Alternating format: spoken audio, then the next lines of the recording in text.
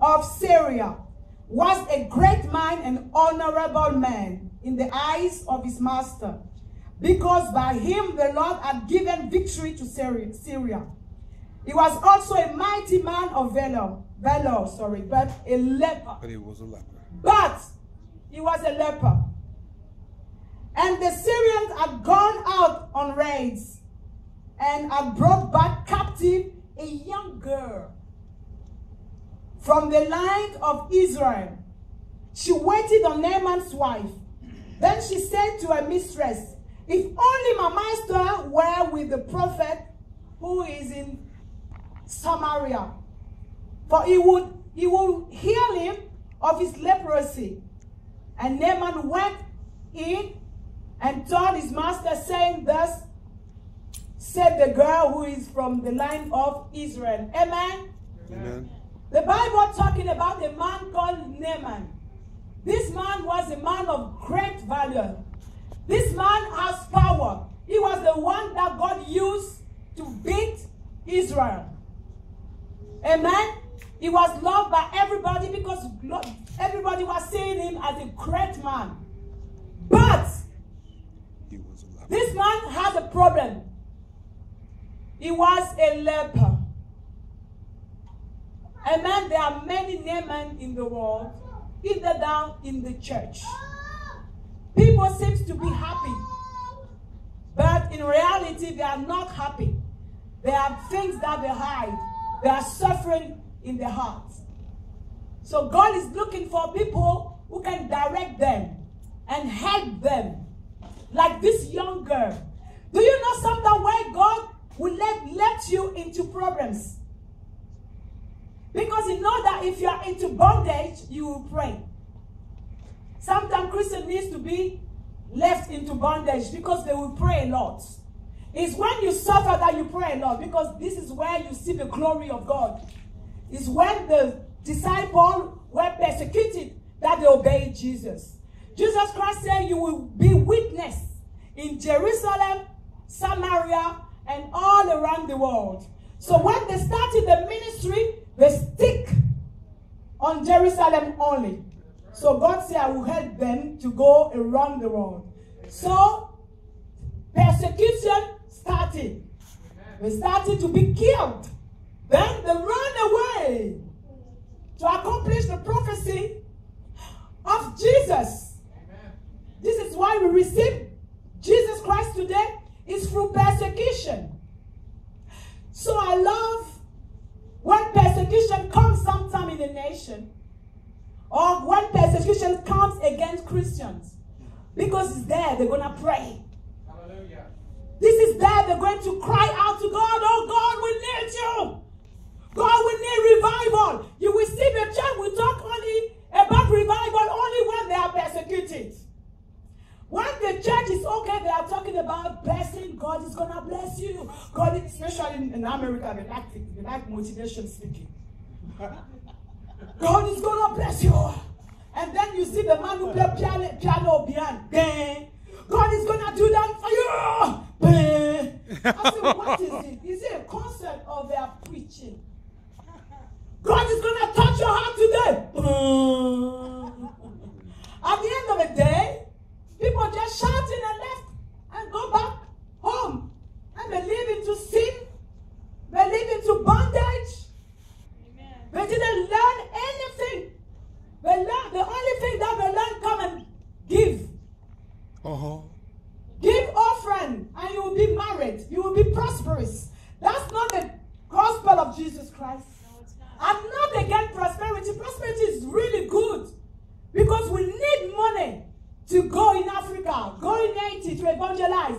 Leaflet is not free. This place has to be paid. It's not free. You're not going to speak in tongue in the bank to have money. The bank will ask you, please, when you finish speaking tongue, give me my money, man. We need money. But it's not the center of our preaching. That's right. When the disciples started, they started by talking about Jesus Christ who died on the cross for their sin. It's the said, come and repent. Yeah. Hallelujah. It's through repentance that revival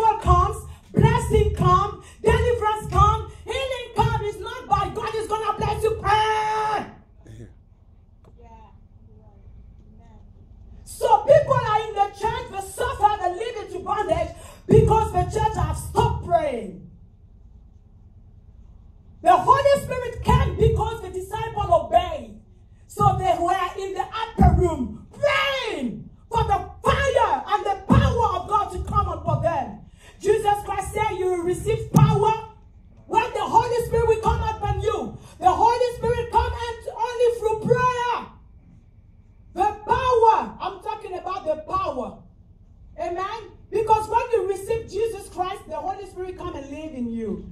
But power comes through prayer. If you want to receive the power, if you want to heal the sick, if you want to cast out demon, it's through power, prayer, and fasting. So the church has to come back into prayer and fasting. Hallelujah. For the world to see miracles, the power of God for them to come. Without power, we cannot bring people to God. Hallelujah. Amen. Because if I'm dying at hospital, you come and say, God is going to bless you again. Esther, receive it. I'm not going to be healed. By the God is going to bless you. I'm telling the truth. Me, I'm not scared though. If you want to stone me, you stone me, yo. But I have to tell you the truth. Amen. Bishop Aaron is looking for the church to come and pray on Friday. The church is not there. You are at home because you are safe there. So Trump is going to come and persecute you. So you come to church. I love Trump. Whether you like it or no, me, I don't care. Oh. Because it's there to put things in order. If you want, don't invite me again here. Oh. But I have to say what I have to say. I'm not preaching to please you. God chooses anyone he wants, whether you like it or no. So when the church begins to live in sin, he will put someone who is going to shake you up. Oh my God. He will tell you the truth. Because people love people who lie then. We love you. You are good. Go into homosexuality is good. Do abortion is good. Walk naked in the street is good. You know you are free. We live in the world. Freedom is good. So they like this kind of president who's going to say, go and abort. And the government is going to pay. You are free to kill a child. Yeah, that's women freedom. And you see women are happy. People tell them, go and kill a child. Into 9 months, go and do abortion. So when Hillary Clinton was saying, me, I want women, they have the right to kill children into 9. And you see Christians on Facebook who were happy. I will vote Hillary Clinton. Because you are black, you think that she's going to do things for you. We live in a government. Our government is not America. It's the government of Jesus Christ. Amen. In this government, there's no black, there's no white. That's right. Hallelujah. There is children of God. Amen. So I'm not going to vote for you, whether you are a woman or you are black. If he's asked me to kill children, I will not vote for you. I'm not voting for you for your skin. I'm voting for what you stand for. Amen. Amen. Right. Hallelujah. So God wants people to stand. So this Naaman has all this authority, all this power, but he was a leper. He needed Elisha, like you and me. He needs us. People out there need us. We have power. That's why Christians shouldn't walk like that. Even you don't have anything. This young girl didn't have anything. She was taken into captivity. But she was the one who saved this mighty man. Because she talked about the prophets.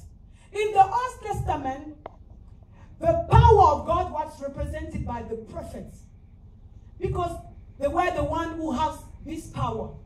In the New Testament, the power of God comes upon everyone who received Jesus. So you are this young girl, you are this Elisha, who God wants to send out there to talk about Jesus. God wants to use you to heal the sick. Don't play with demons. Cast them out. We want power to come back. Power. Hallelujah. We want the power of God in the church again. Amen. We want it. Amen. Because the devil just come in the church and destroy our life. And we're there sleeping.